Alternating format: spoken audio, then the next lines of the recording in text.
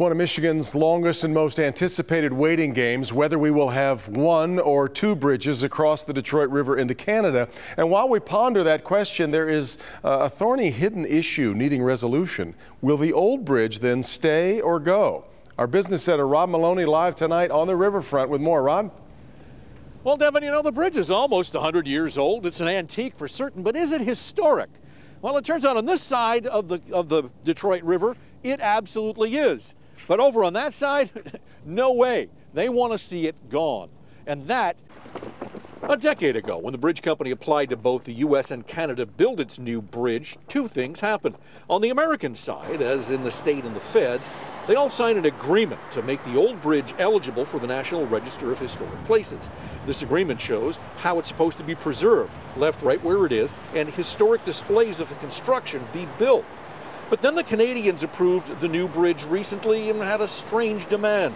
Bridge company president Dan Stamper tells us. You know, a year and a half later, Canada approves the permit and says you got to tear it down. So it is an unusual position to be in. When we got the permit from Canada, it was a surprise. A big surprise, considering the Canadians knew about the preservation plans. What's more, the Canadian government's demanding the old bridge come down first before the new one gets built, and it has to be done within 5 years. But the permit to build the new one is only for 3 years. So, says Stamper, it's stalling progress. So we got two countries wanting different things. One says build your new bridge, the other one says build your new bridge when you get permits to tear your old one down. So it's hurry up and wait as the entire one bridge, two bridge, or is it even three bridge questions swirl. The two countries are going to have to sort this out.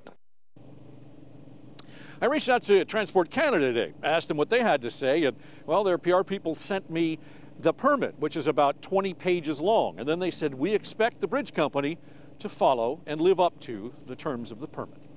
Reporting live on the Detroit River, Rod Maloney, Local 4.